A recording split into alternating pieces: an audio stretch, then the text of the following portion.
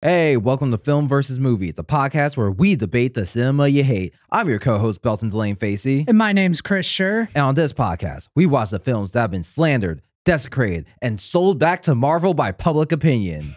And one of us tells you why it's actually pretty good. And the other one tells you why it's a steaming pile of shit. And this episode is the second of 3 double feature face-offs.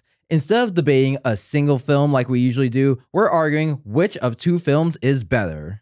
Then you guys will decide who won. Check out the link in the episode description or Instagram bio at Film vs. Movie Pod. And we'll reveal the results of the vote on our anniversary show on June 25th, where the loser of 2 face-offs faces punishment. And today's face-off will be Daredevil versus Ghost Rider. We never decided on that punishment, right? We narrowed it down. We do need to finalize it. We were talking about like spicy food. What if we just had to eat too much food? Like we had to each, whoever lost had to pound like 5 to 7 pounds of spaghetti and then try and record the podcast. The only way I'm doing that punishment is if I run a half marathon right before we record. That's fine. We're about like 7 miles from your apartment. Yeah, just run here and change, do the podcast super sweaty. Nope. Run here, change, pound a bunch of spaghetti, and then do the podcast. Oh my god. So yeah, we today's face-off is Daredevil and Ghost Rider, 2 like pre-MCU Marvel movies, which both of them also have the same writer-director. Yeah, I didn't realize that until you told me that. Yeah, which actually fits perfectly. So just some shared backstory for both of them. For those who don't know, during the 90s, Marvel was on the brink of bankruptcy. So they sold a lot of movie rights to a bunch of their characters. That's how we got like the X-Men movie franchises and all the Spider-Man movies. And so these 2 characters were part of the bunch that got sold off and eventually developed into feature films. Well, they struck gold with Ghost Rider. I can't really talk about Daredevil. Yeah, I mean, now's the perfect time to get into the plot. Do you want to get into Daredevil first, or sure? All right. So Daredevil, if you don't know, is a superhero who is blind, and he fights crime on the streets of Hell's Kitchen in Manhattan, and he uses like all his senses, like sonar, to visualize and see everything around him. Yeah. So the movie opens on Daredevil evading police, posing on the top of a church. He crashes through. The priest recognizes him, calls him Matt, and takes off his mask, revealing to the audience that he is blind. And then we flash back to a young Matt Murdock. He witnesses his dad, who's a washed-up boxer, extort money from someone for a crime boss.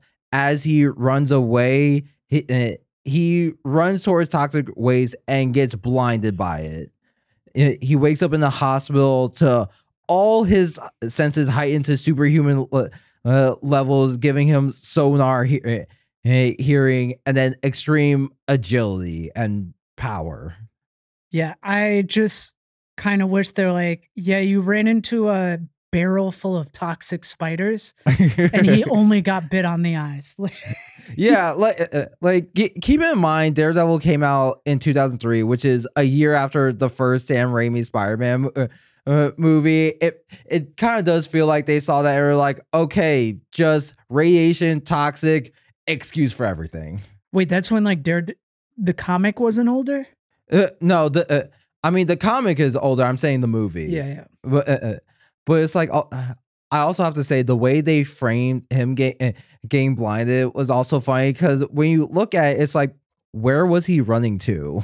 Like, he was running straight into those barrels, no plan to make a turn, and it's like they could have pulled it off a bit better. Yeah, well, that's kind of the thing about this film. after that, his father is killed by a crime boss for refusing to throw a fight. And then we flash forward to Matt as an adult. He and his friend Foggy are lawyers with their own firm, and they provide a lot of bono services. And they're in the middle of a case, working for a woman who wants to prosecute her abusive ex-husband. And the guy gets off. So later that night, Matt dresses up as Daredevil, finds him at a nightclub, beats him, and then lets him get run over by the C train, and leaves the crime scene for police. Terrible way to go. Worst train to get run over by. Yeah. Like, if I were gonna get run over, 4 trains, nice. Maybe the G. That's like kind of, you're like, oh shit, you got ran over by the G. That's interesting. I feel like if I got run over by the G, that is on like my lower tier, just because it's the shortest train. I want to get run over by a big boy train. Look, if you get run over by the G, you're like, damn, how'd you do that? You had so much time before it hit you. It's like, why didn't you try getting pushed over at like the end of the platform? Yeah, if you got pushed over at the last third, fine. Like, you're not even getting hit. It's kind of interesting. It's like you're like, oh, I got ran over by the G. They're like, oh, I guess the front half. Yeah, just like super. I feel like everyone listening who doesn't live in New York just tuned out for that minute. All right, so after that, we follow Matt back to his apartment. As he undresses and goes to bed, we see just the toll years as Daredevil has put on his body, all the scars, teeth coming out, strained relationships. Back at the crime scene, a reporter named Ben Urich, he follows Daredevil for his paper, and he unknowingly attracts attention for his articles following the Kingpin, who's a major crime boss, not knowing the Kingpin is Wilson Fisk, who poses as a legit businessman. I thought he played a good Kingpin. Yeah. Yeah. I feel like, so Kingpin is played by the late great Michael Clark Duncan. He's dead? Yeah. No, that guy's so cool. He died like 10 years ago. Oh, fuck. Yeah. Rest in peace. Yeah, but honestly, I feel like if you had to like look at who was around Hollywood at the time, he had to have been top of the list for Kingpin. Yeah, he kills it. Is Kingpin white or black in the comics? He's white. Oh, okay. Well, they did a good job casting him. Yeah, because I mean, the biggest thing for Kingpin is he needs to be big, intimidating, and the deep voice really sells it. The next morning, Matt and Foggy discuss their finances or lack thereof at a coffee shop when Matt falls for Electra Nachios, who walks in and like fights with her to get her number. Yeah, it was a bizarre scene. Like he follows her out, and then she's like, I don't like being followed. And so then he touches her, and she's like, I really don't like being touched either. And then he just starts fighting her. And we're supposed to watch, we're like, oh my God, couple, like match made in heaven. But it's just bizarre. Yeah. Like the pro bono domestic violence lawyer is now just following and beating the crap out of, I guess he's not beating the crap out of her, but it's a little bizarre. Yeah, like honestly, watching that scene kind of felt like going through a girl's dating app for the first time. It's just like, oh, this is the bullshit you go through. I see why you are the way you are. All right, so Electra's father works for Wilson Fisk, and he tries to end his professional relationship with him. So Fisk hires a hitman named Bullseye, who has supernatural aim with everything. And main thing we know about Bullseye, he's Irish and has no problem killing anyone.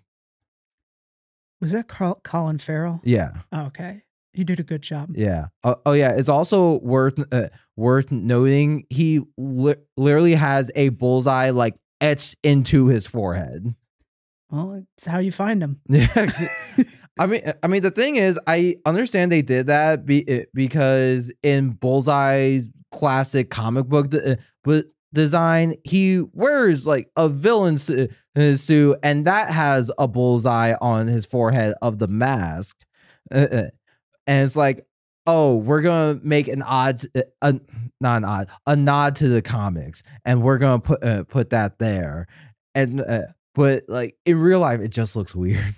I think they did a good job with it in the sense that, like, I thought the movie was kind of flat, but I thought Colin Farrell did a good job playing like a lunatic.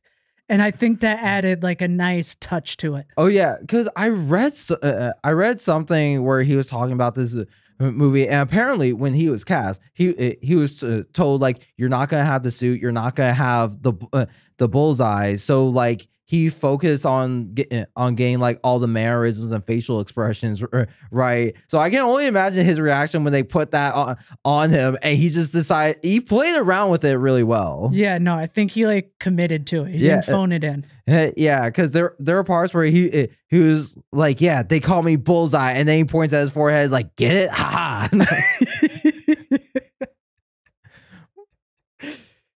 All right, so back to New York. Matt and Elektra, they grow closer after she invites him to a fundraiser thrown by her father. He passes up crime fighting for the night to spend the night with her, and so soon after, Bullseye goes after Elektra's father.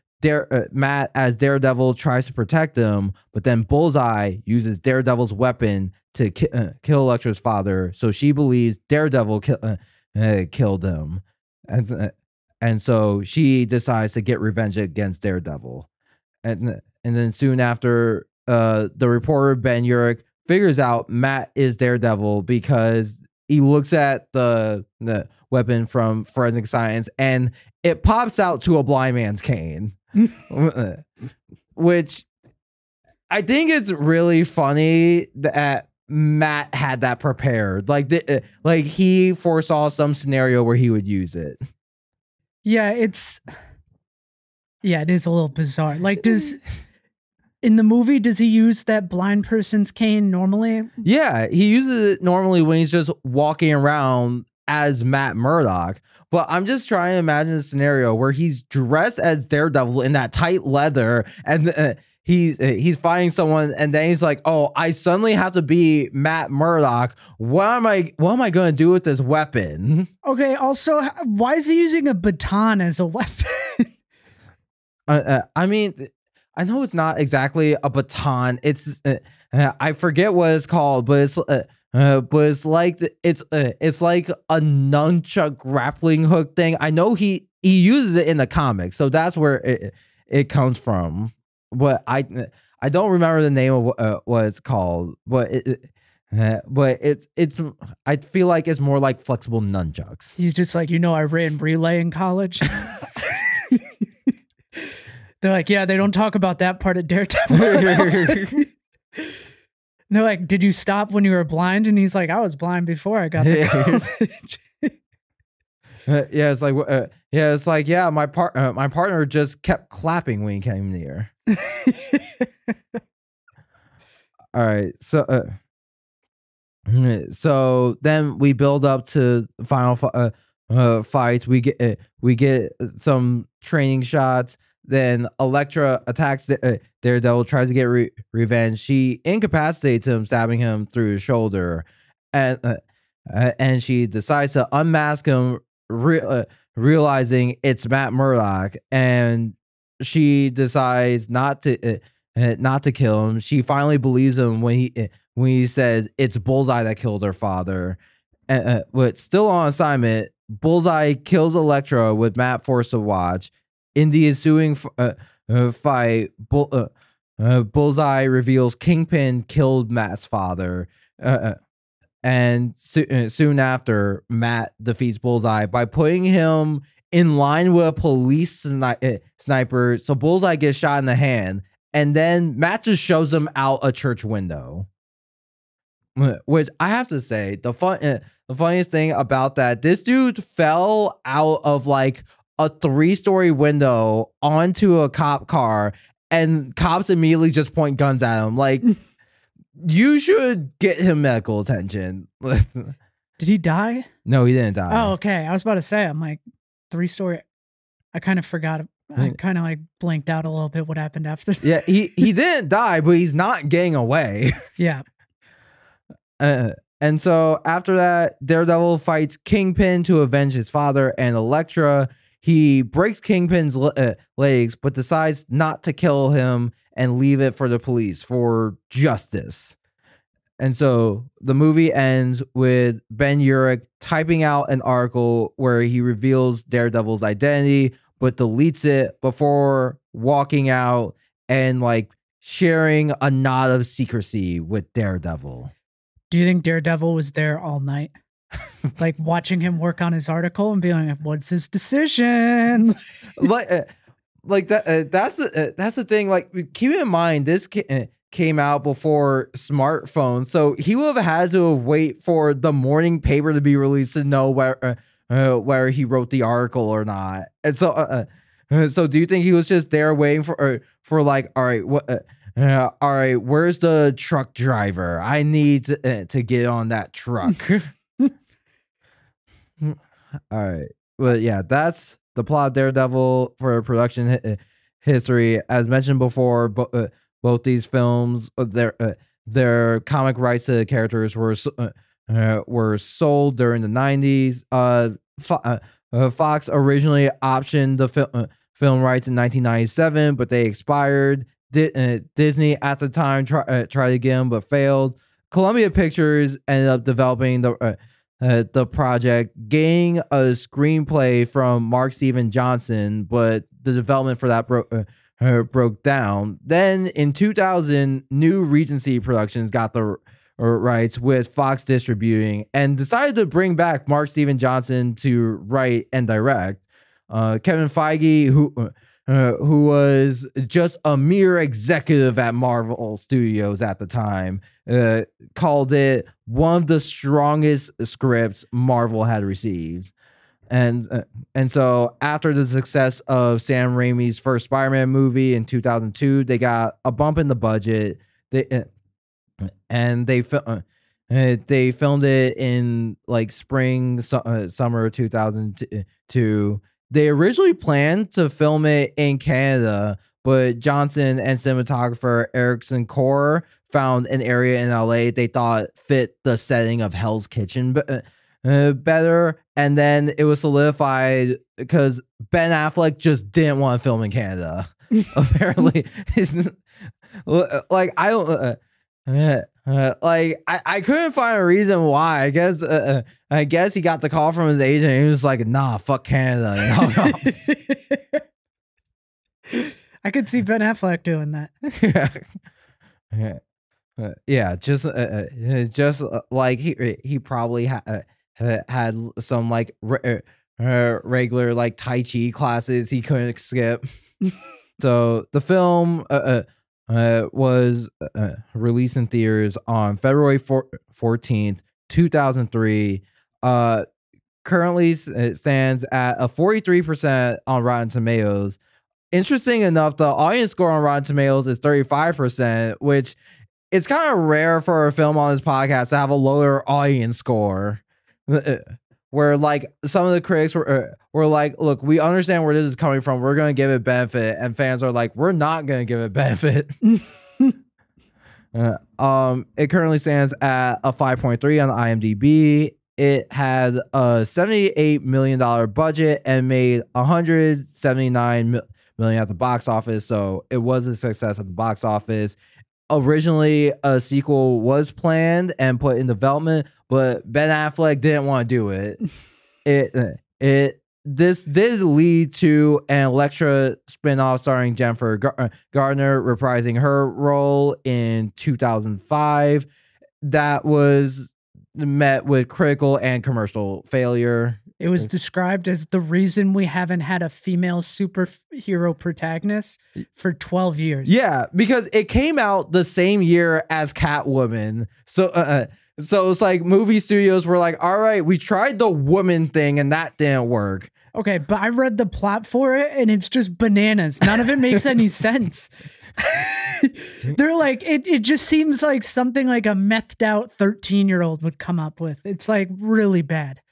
They're like, oh, it's the hand, and the hand's the evil ninjas, and then it's the chaste, and the chaste are the good ninjas. But to be a good ninja, you have to let go of your emotions, and then you're able to resurrect people. None of it makes any sense.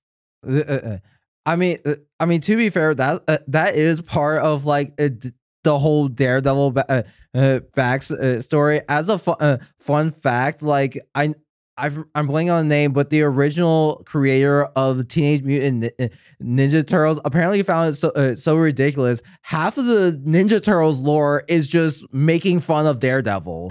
Yeah, so like as you mentioned, the Daredevil has like the hand ninjas.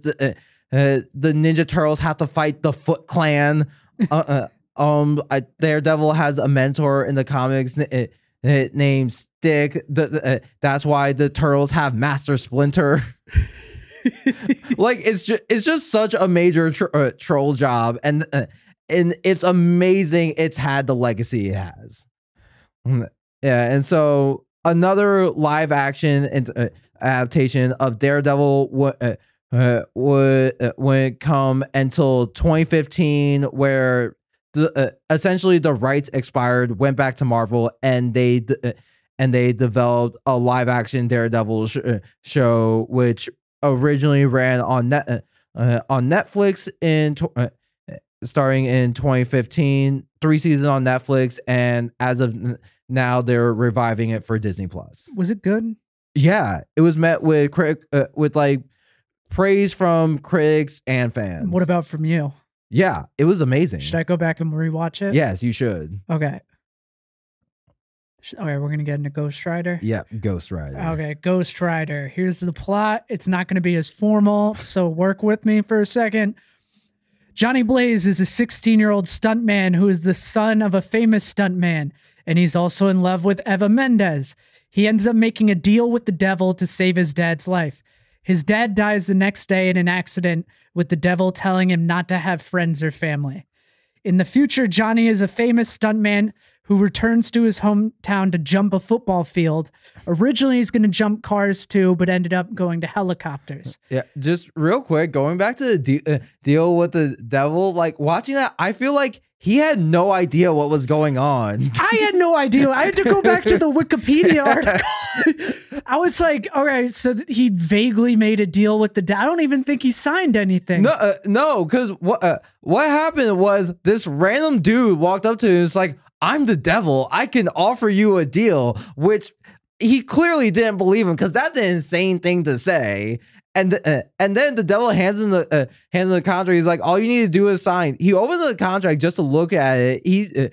It like pricks his finger and some blood drops on the signing line. And the devil's just like, you know what? Good enough.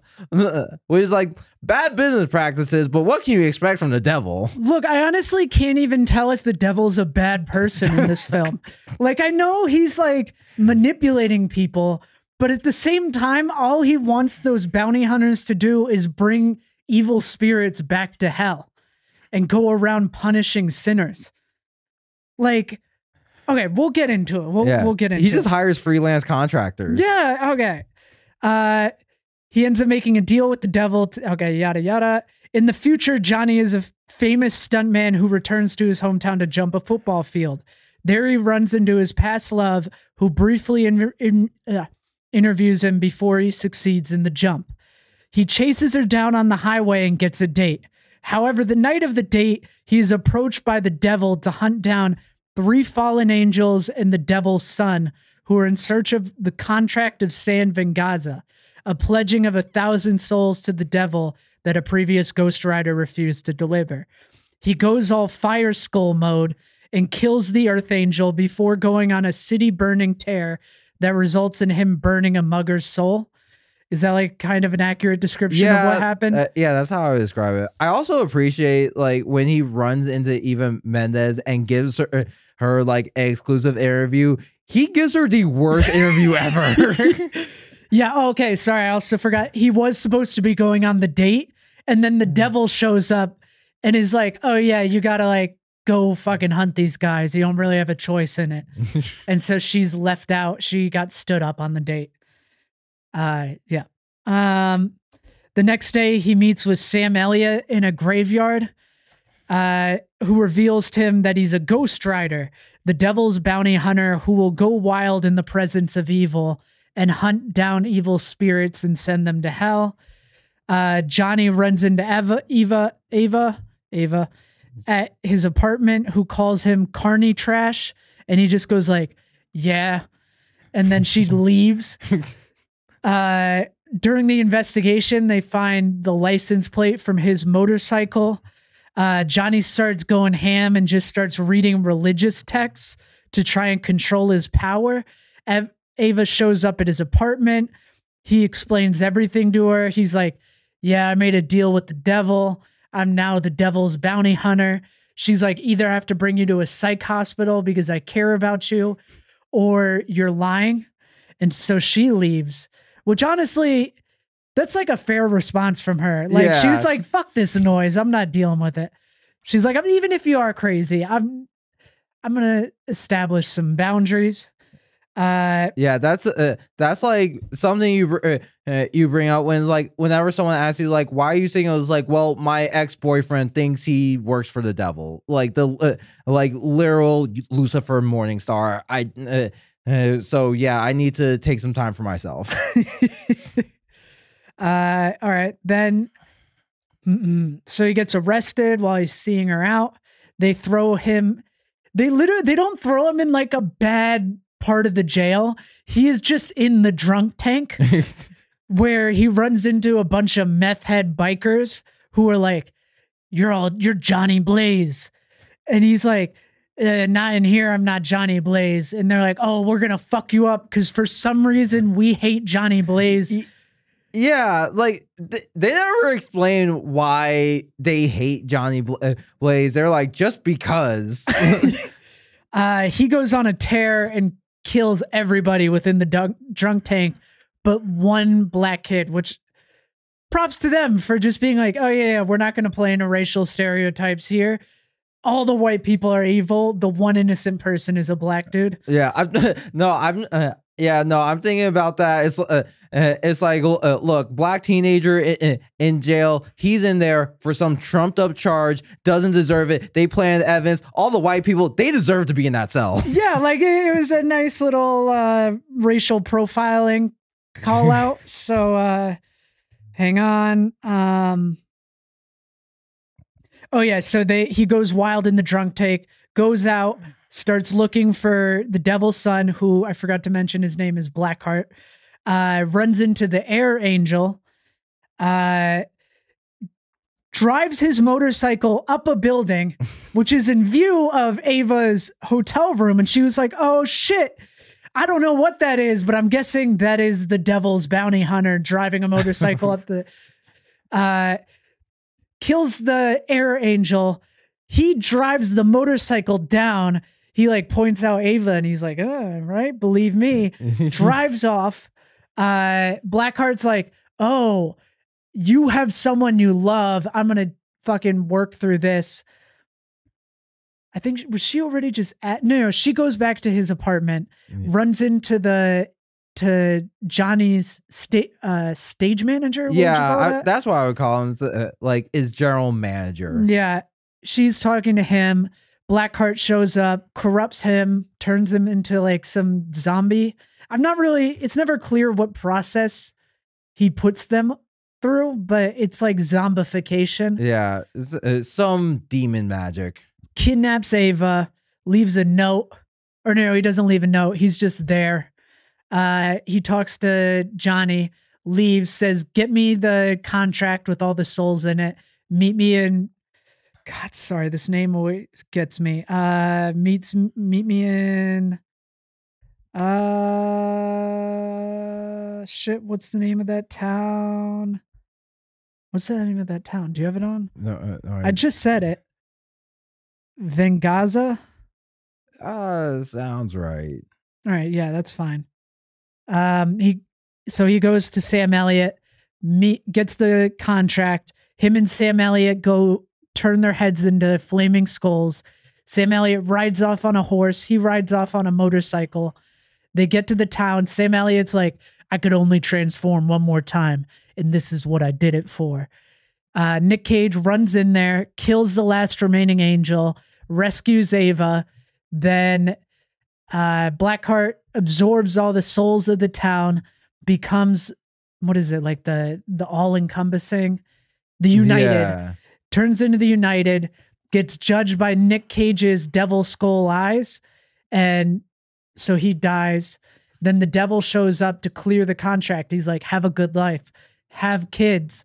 And Nic Cage is like, no, I'm gonna stop you. And the devil leaves, and it ends with Nic Cage riding off on a motorcycle.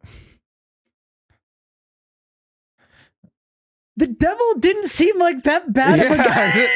It was just like, okay, you did a job. Now you're free. Yeah, that wasn't the best plot synopsis, I'm not gonna lie, but also that's a fairly good. There wasn't a lot more to the plot that you need described. Yeah, like a lot of the entertainment value was just the fact Nic Cage was told, like, hey, for half of this movie, you're gonna be a skull on fire. And he was like, right on. Okay, so the production started as early as 1992. At one point, Johnny Depp was gonna play Ghost Rider. And then he ran into scheduling conflicts. And then Nic Cage is apparently a huge Ghost Rider fan. Like, this isn't something where they threw him the money and he was like, yeah, I guess I'll do this. Nic Cage sought it out because he loves Ghost Rider. Or at least that's what Wikipedia said. Then there was like a bunch of delays. It ended up getting filmed in 2005. Nic Cage put a lot of thought into his Ghost Rider. Originally, like, Ghost Rider is a hard driving and smoking badass, but Nic Cage decided to give him more depth.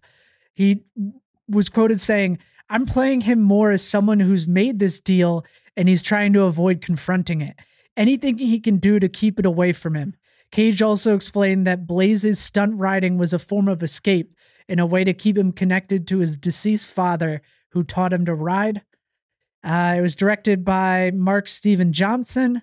It was released that's not right. I forgot to correct that. It was just it was February 16th, 2007. It made 228 million on a 110 million budget.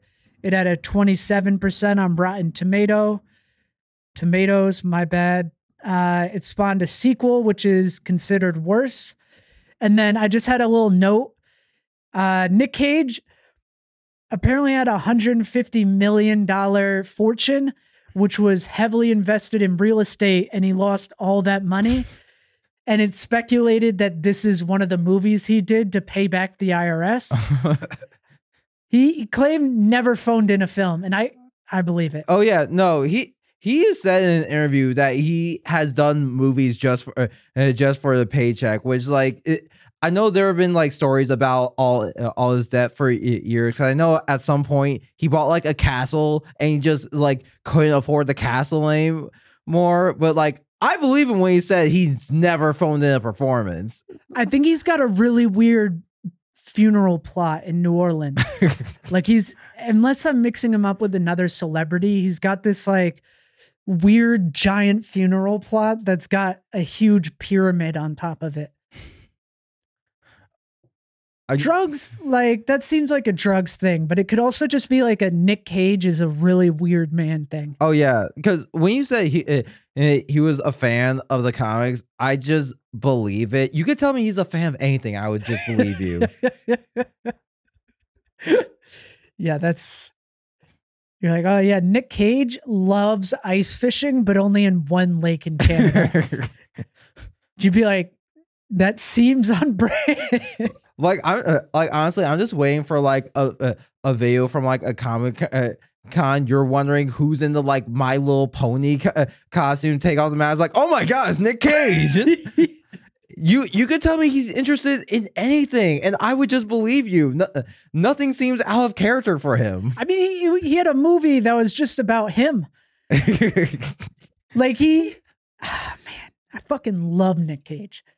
Like, I'm going to watch the Ghost Rider sequel, even though it's gotten 11% on Rotten Tomatoes. Why do I keep calling it Rotten Tomatoes? I like run out of steam. But yeah, no, Nic Cage is great. How do you want to do this? You want to get this started? Yeah. All right. So now is time for our opening statements. I will be defending Daredevil. I will be defending Ghost Rider. All right. My opening statements.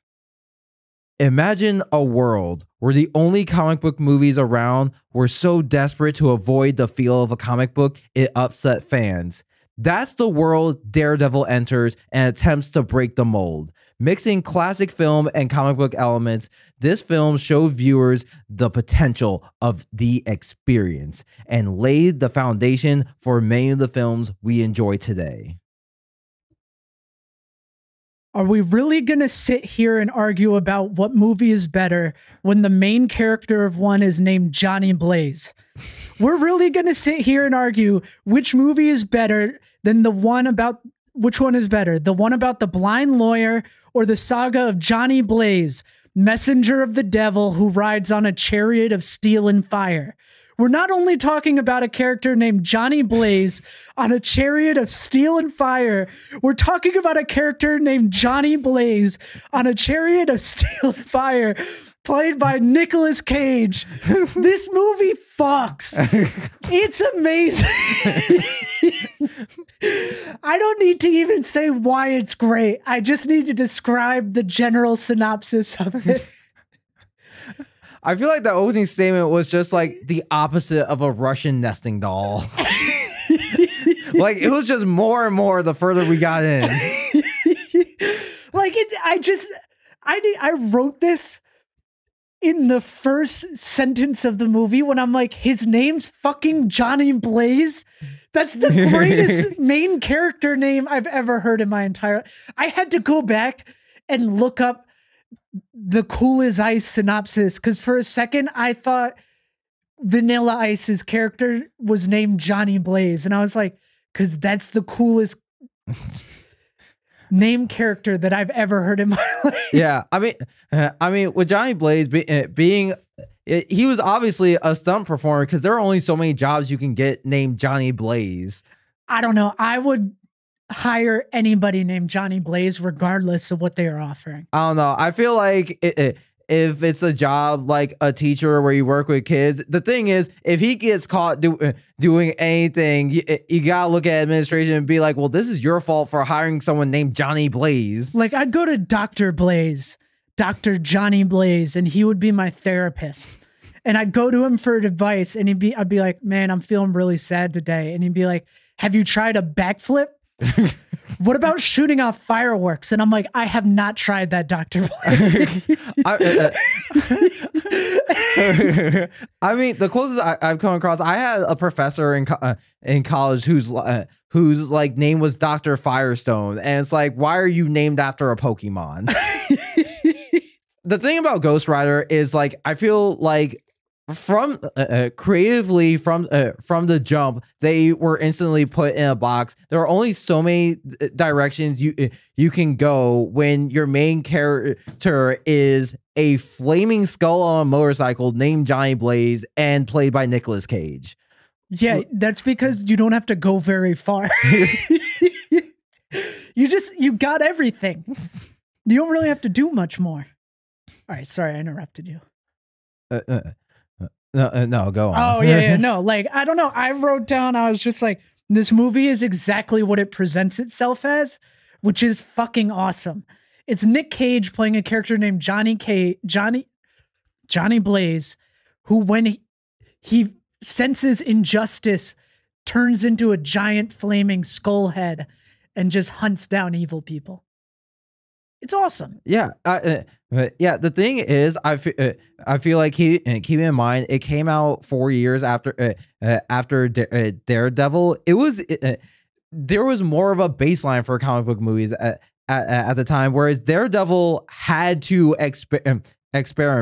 Because at the time the most successful, really the only successful comic book movie franchise going on were X-Men, Spider-Man, and Blade, which Spider-Man had only come out the year before. But all those movies, like they did not attempt to work in comic book elements. I mean, particularly with the X-Men movies, they completely got rid of like the colorful costumes. So I think Daredevil, like they like made solid attempts to bring in more comic book elements. Like there are moments that are straight up copy shot for shot from the comic books. Yeah, but like, what about like Batman or something? I mean, Batman. So Batman, yes, but those were decades before. I'm talking specifically about like the early 2000s, because yeah, the Tim Burton Batman movies, I would say definitely were in comic elements. They kind of set the tone for the really dark gothic style that we associate with Batman now. I do, but I do think part of the reason those films work is because like there are elements that really just completely distance you from the real world. Like if you've seen Danny DeVito as a Penguin, that does not look like a real person at all. Yeah, that's fair. But I disagree. I don't think that was that big of a jump to be made, in the sense that like I don't think that makes it a better movie than Ghost Rider just because they came a few years earlier. I think they had a lot more work to do, and like when you compare like what could have gone wrong versus what could have gone right, I think that I think there's a lot more that could have gone wrong with Daredevil than Ghost Rider. What was the budget for Daredevil? The budget was 78 million. Look, they bet $110 million on Nic Cage playing a flame skull guy the recession was 2008. Oh my God. But where did that budget go? Most of it went to like motorcycle shots. There's some sick motorcycle shots. That budget wasn't wasted. Like that's it. I mean, Daredevil had to like incorporate like CGI to make him look more athletic, and it's like it's techniques that are now used in modern MCU movies. Like it's stuff like that like laid the groundwork. Yeah, I don't know. I guess that's kind of the feeling I got watching Daredevil, where I was just like, oh yeah, I could kind of see this being a lower tier MCU movie. When I watched Ghost Rider, I was like, where the fuck is this in the MCU? This is great. Why wasn't the MCU? It should have just, the MCU, fuck Iron Man. It should have just started with Ghost Rider. Like, dude, fucking Ghost Rider was so good. They're like, oh, we're bringing back Jennifer Gardner for her role as Elektra and Deadpool and Wolverine. I'm like, no, Bring back Nic Cage as Ghost Rider. I'm just imagining like Steve Rogers having to work with Ghost Rider. Is like, are we seriously talking to someone who's contracted by the devil? Okay, yeah, that's the other thing. I feel like the devil is a protagonist. Awesome protagonist. I mean, antagonist. My bad. I don't know. I didn't feel like the devil was particularly an antagonist. He felt like a support. He felt like a nuisance at times, but it's like the entire movie, he wasn't like fighting the devil. He was fighting the devil's son. Yeah, yeah. He was on contract. Like he's he's not doing it out of righteousness. He's just getting a 1099 out of it. Look, Ghost Rider was the first movie to show the true nature of the gig economy. And that's representation we don't really have anymore. Yeah, as opposed to Spider-Man, who has to deliver pizzas, do photography for a high-profile newspaper, all while being a college student. Yeah, but that's a salary. He might be getting commission, but it's mostly a salary. That's not salary. That's salary. He gets paid per photo. If J. Jonah Jameson decides he doesn't want pictures of Spider-Man that day, he doesn't get paid. Oh, I thought he got paid like a base salary, kind of like tipping almost. No, I think the way it's set up is like for certain events, it's just like, all right, we'll give you a press pass, but overall, it's more like a first look deal. Like he goes to J. Jonah Jameson first. Okay, I've got a question for you. How many giant flaming skull heads were there in Daredevil? Because there were 2 in Ghost Rider. All right, they also desecrate a church, so I feel like that evens out. Oh yeah, they do but they desecrate multiple churches in Ghost Rider. I don't know if we're getting into an argument that good movies have to be sacrilegious. We're like, oh yeah, no, he stepped on a crack, but that crack is kind of cross shape in that shot. So great film. I mean, also,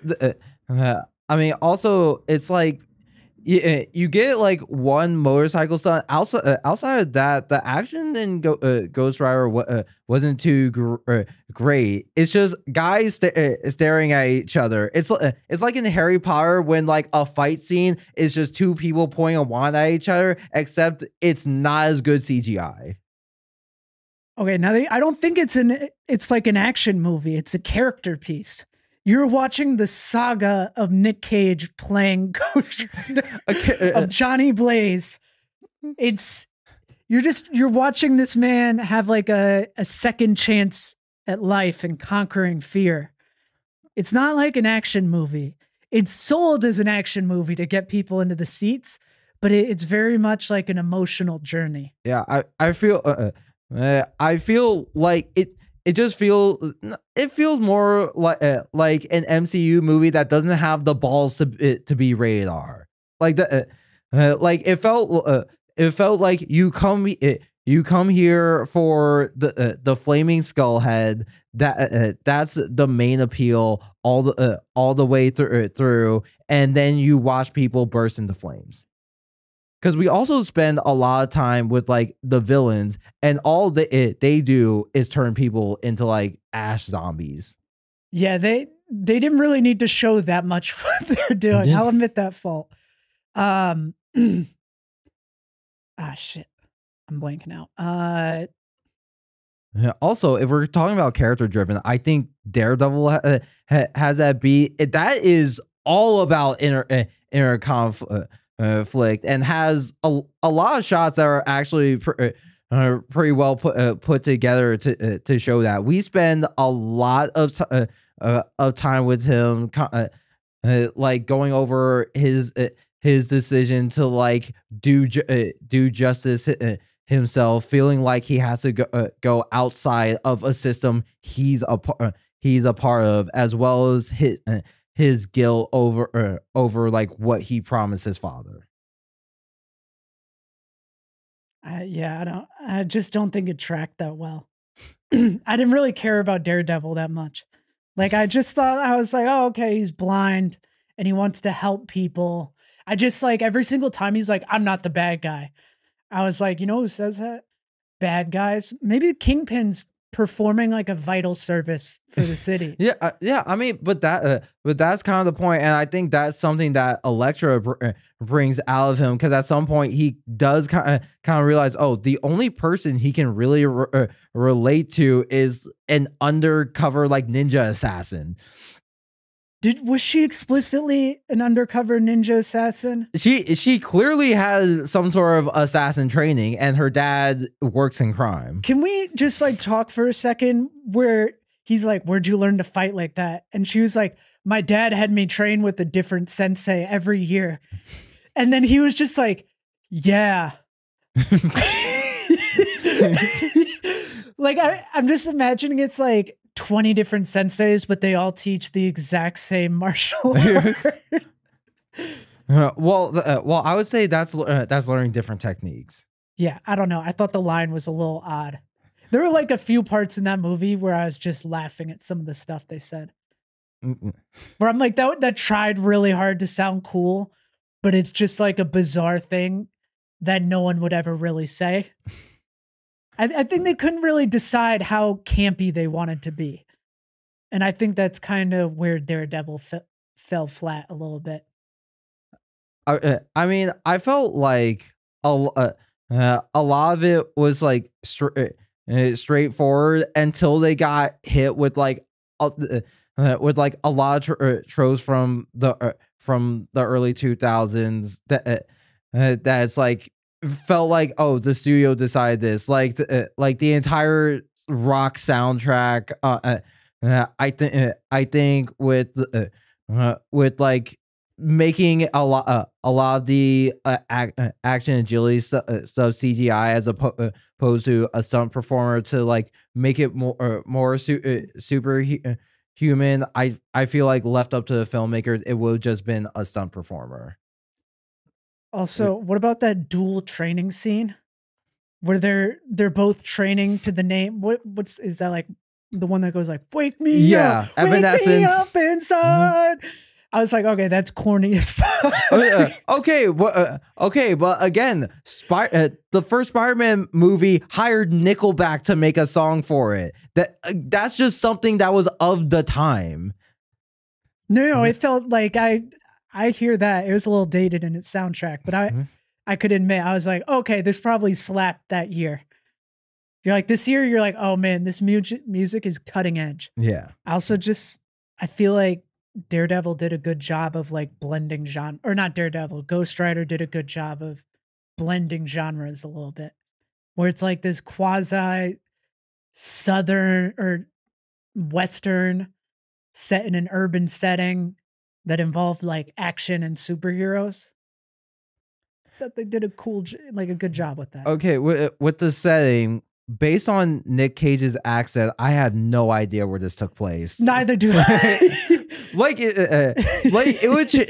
It changed up so much because there was one scene he was talking to Eva Mendes. He was given like some mix between like Midwest and Northeast accent, and then he goes like, yeah, we could go for some Italian, which I feel like it sounds like someone making fun of a Southern accent.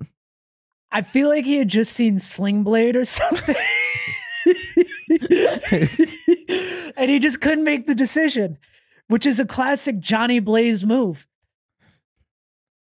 I haven't read any of the comics. Look, I'm just gonna like chalk up anything out about that. I'm like, well, his name was Johnny Blaze. He could really do anything he wanted with a name that cool. That's one of those names where it's like you ever hear of like sometimes when women get married and they give up a really cool last name for like Smith or something. That's one of those names where it's like, if I found out one of my friends gave up the last name Blaze for Smith, I might stop talking to them. Yeah. Like, I mean, you know, do what you want. It's always your choice, but fundamentally you made the wrong decision. Look, Sure is a great last name once you make it out of high school. Because you have a lot of teachers being like, "Are you sure, Mr. Sure?" And you're like, "It's Mrs. 1." 2, I actually am not sure, but you can't say that. But like, if I married a woman named Blaze, you bet your ass I'm changing my last name. Maybe hyphenate it like Blaze. Sure. Yeah, I mean, with me, a hyphenated last name because my parents don't get along. Like you gotta be careful with the first name on that one. Yeah. I would say with Daredevil, they also like really layered the mystery along, like because the entire time it's like the reporter and Matt Murdock don't realize that the kingpin they're searching for is Wilson Fisk, and that dude is right in front of him and right in front of both of them at certain points in the movie, and so like watching them slowly figure out together, that was a nice like supporting story to tie into everything, because there are also times where it's like Matt Murdock not knowing he's like talking to like the big crime boss, straight up confronts Fisk, and he's like, he could kick your ass, you should be careful. Yeah, I don't think it really gave that much depth to it, but that's my own opinion. I don't know. It just kind of, you're like, okay, he'll get there eventually.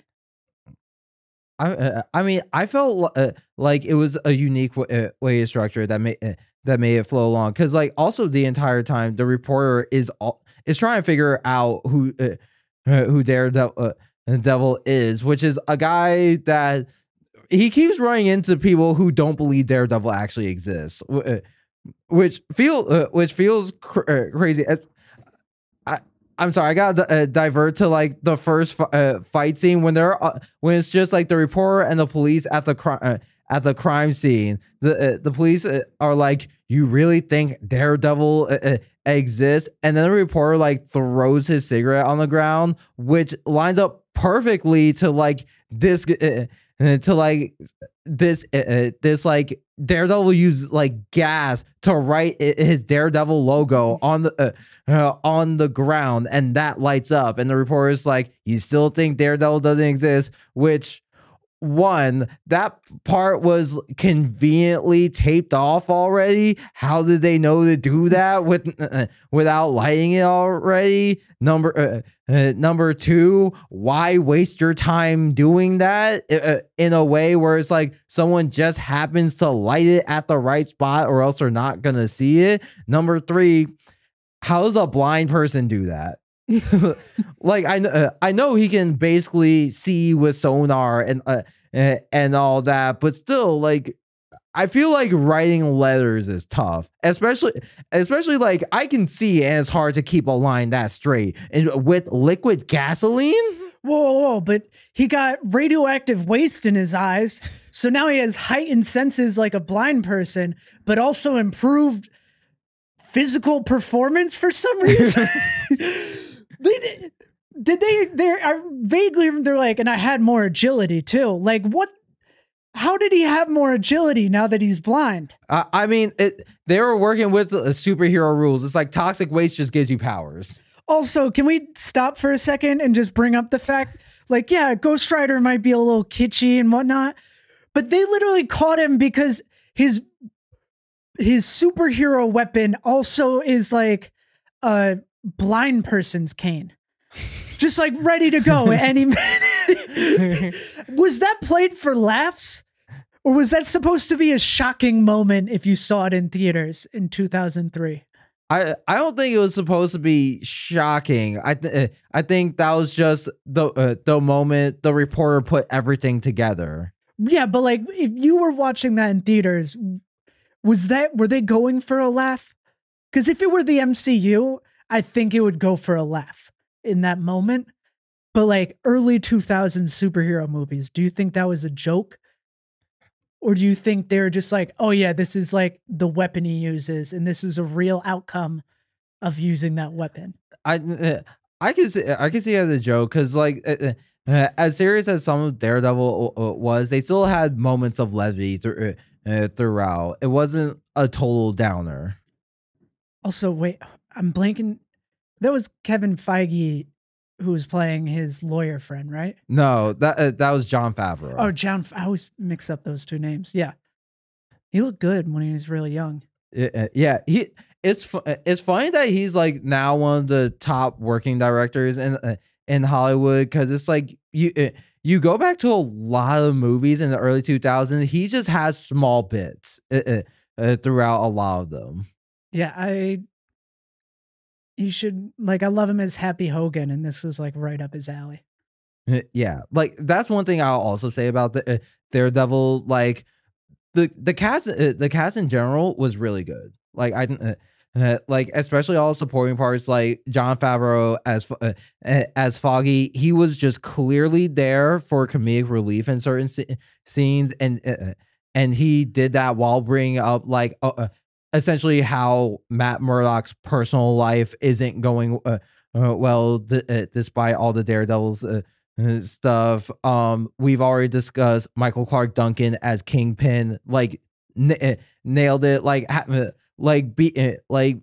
as someone who thoroughly enjoyed the Daredevil series on Netflix, I will say like his depiction of Kingpin is one aspect that goes absolutely toe to toe with the Daredevil series.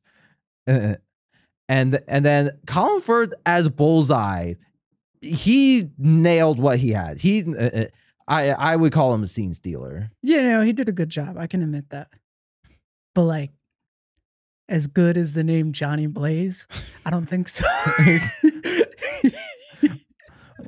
Okay, there's only so far a character name can carry a story. No, it will carry it infinitely. It's the greatest character name that's ever been created. Johnny Blaze. I don't know. I just was like losing my fucking mind watching.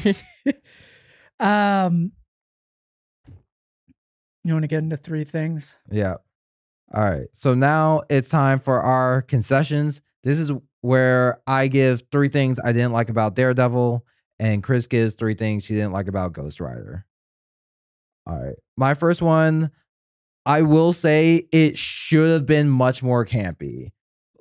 Like particularly because of like how like not realistic the VFX was at the time. Like part of me wants to think they wrote the script and finalized a lot of creative stuff before they saw like VFX test footage, and so they didn't fully know what it was going to look like. Because I think if they just played into like more camp, everything else works. Yeah, that's fair.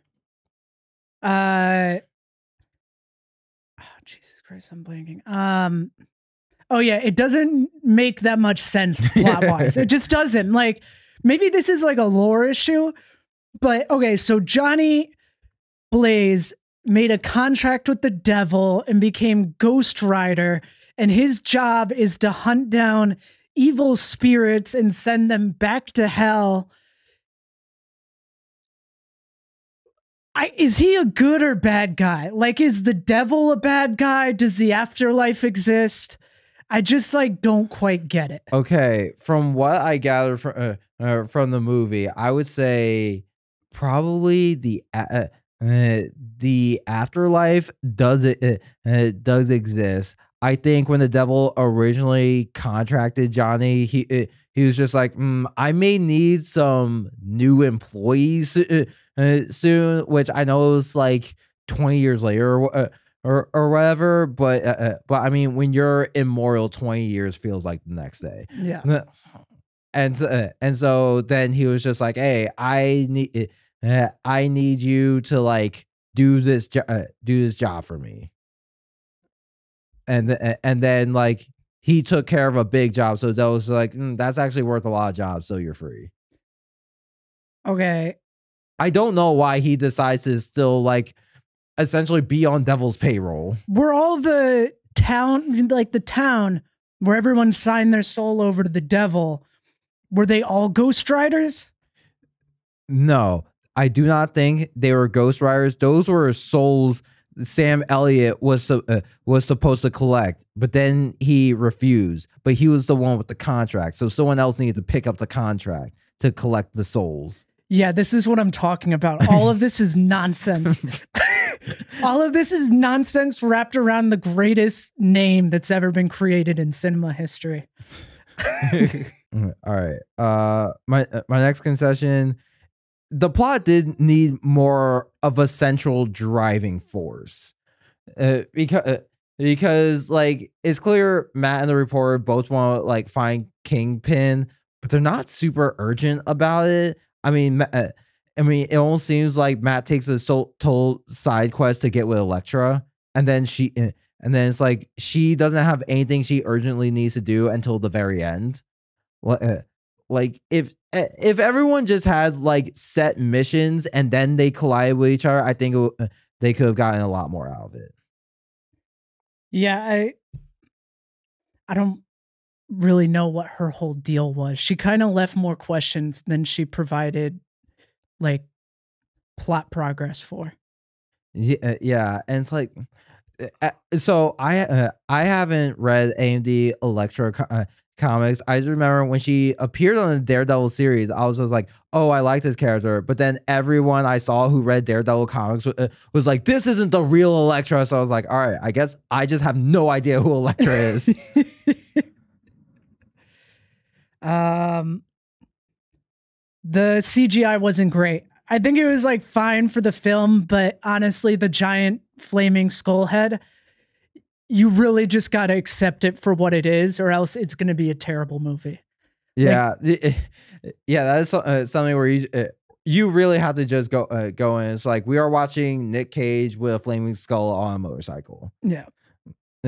Yeah, which oddly enough, so on the TV show Agents of S.H.I.E.L.D., which I believe is part of the MCU, a different character of Ghost Rider is on there. I'm pretty sure the CGI looks about the same. Well, yeah, it's fine. It's like a hard thing to pull off, I feel like. Yeah, especially because like that's a character design where I feel like with flames, it's like it's not a solid object and always constantly moving. Well, they had a segment in it for the Wikipedia article, and essentially they had to have an entire CGI team just for the flaming skull head because they had to do it shot by shot to make it look even half decent. So I think it was a hard pull like thing to create. It wasn't the worst thing I've ever seen, but like if you're not down for it, it deserves that 27% on Rotten Tomatoes. Yeah. But if you're down for it, I think that rating should be like a 50 to 60. Yeah. I mean, I also feel like that that's something where it's like if that takes you out of the movie, I feel like you just shouldn't watch this movie. I can't imagine someone explaining it's like, oh yeah, I was really enjoying it until like the subpar CGI on the flaming skull head. Yeah, that's a really fair point. All right. My final concession, his like powers were pretty inconsistent. Like because when he first gets them, they show it as like sonar, as like absolutely everything around him just appears as sonar in his hospital room, which like I kind of get that they're trying to show how overwhelming it is. But it's like, also he's on the 12th floor of the hospital. Like how's he hearing all the construction on the ground floor and not like the other people in the hospital? Like, but when he also hears balls rustling and stuff. Yeah, just like hearing his own heartbeat. But that is like later in the movie, it's like it's like we see in his initial like flirting fight with Elektra, it's like he can see things perfectly ordinarily, but then later it's like, oh, he needs the rain to see like perfect crystal clear pictures, and like when he's fighting Kingpin, it's like you need to decide exactly how these like sonar powers you made up work. Yeah, they are a little all over the place with it. Unlike Ghost. For my final point, Ava Mendes just kind of seems like she exists purely to be a love interest for Johnny Blaze. Yeah. Like her character really does nothing but just be like, oh, okay, yeah, whatever you say, Johnny Blaze. Like, let's just immediately move past like the 20-year time gap and the fact that you stood me up when you said we were going to get married. And I've been waiting for you the whole time. Yeah. Yeah. Cause that's the thing. Cause also like they made her a reporter, which is like a skill that's pretty easy to use in a movie, like investigative skills. So it's like, it's kind of weird they didn't use any of that. But yeah, they did like quickly skim over, her being just left there 20 years ago. Cause she was just like, do you know how embarrassing it is to tell your parents you're getting married and then you don't? Also, she was like, you're carny trash. That's all you'll ever be. And then she comes back. She's like, that isn't the last thing I wanted to say to you. Like, bullshit. He stood you up 20 years ago. Then he stood you up again. And you're like, okay, now I need to come back and hear the, like, fuck that noise. Yeah. Like, I feel like that's one of those things where if one of your friends is telling you this story and it ends with, and then I went back to his apartment, you're like, oh, you need therapy. And then he told me I'm the devil's bounty hunter and I left again. And then I ran into a big giant flaming skull guy and I was like, that's the devil's bounty hunter. So I came back. Then I got kidnapped by the devil's son and I was like, oh, okay, well, he'll come. Then he came. I don't even know if they got together in the end. Like, he just rides off. I want to fucking see the Also, they kept the devil's like, you can't, is that like, you can't find love when you're the devil's bounty hunter? Or is he like physically just a curse that ruins other people's lives? I kind of took it as the latter. I kind of took it as like the classic superhero thing, where it's just like, oh, when you take on this life, you're putting the people you love in danger. Which is like, I mean, it took the devil 20 years to pick up the tab. He could have had a nice life. Yeah. I like the whole time I was like, do you think he fucks? Like, his name's Johnny Blaze.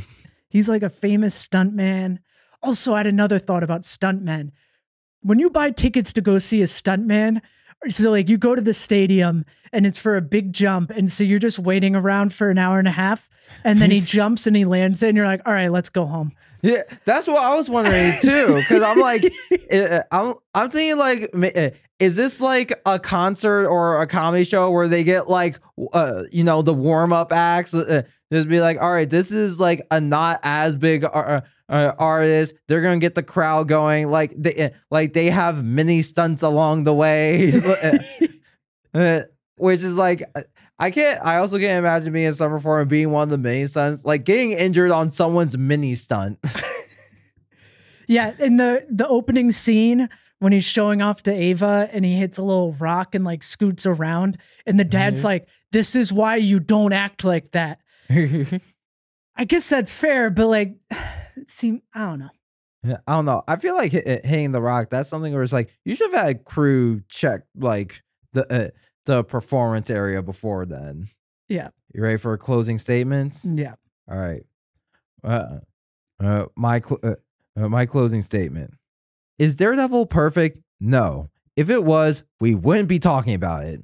What it is ambitious in a world where we didn't know what that looked like. The cast delivers with the best soundtrack of 2003.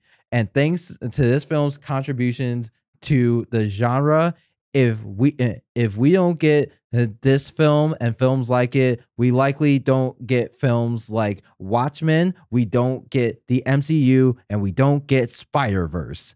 The biggest tragedy is we'll never know where the story was meant to go. Ghost Rider is one of a giant catalog of amazing Nicolas Cage movies. You're like, but Chris, it's about a guy with a giant flaming skull head. It knows what it is and it sticks to that. And if you don't like what it is, it doesn't need you. It is a fun time. Nic Cage acts his ass off. It doesn't have to be something amazing because all it needs to be is great, which is what it is. Johnny Blaze out.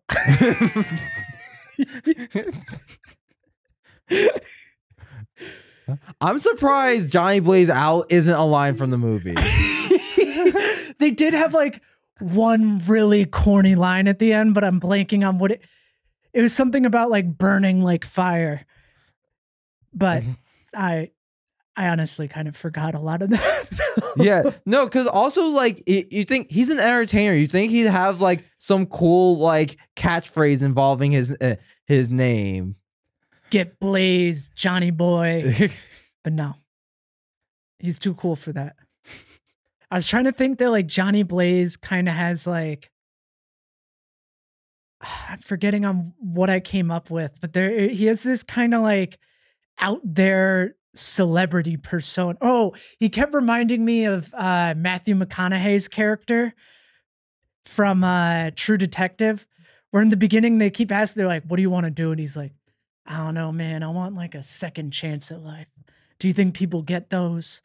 Like he kept talking in very like esoteric terms about himself. But yeah.